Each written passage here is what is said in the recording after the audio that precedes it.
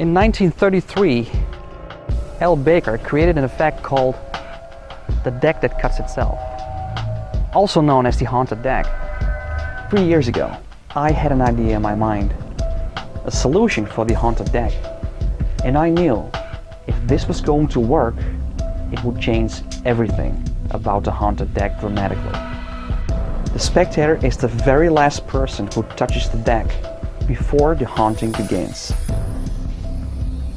Get this, no loop or thread work.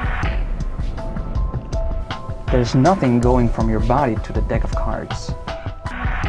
It's completely self-contained. And the deck being fully examinable before and after the effect. You can even place a clear bowl over the deck of cards to seal it off from any outside influences.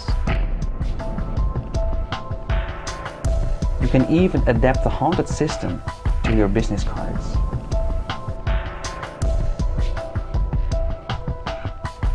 Haunted is always ready to go. You can do it surrounded. And for the final kicker, the signed card mysteriously jumps out of the deck of cards.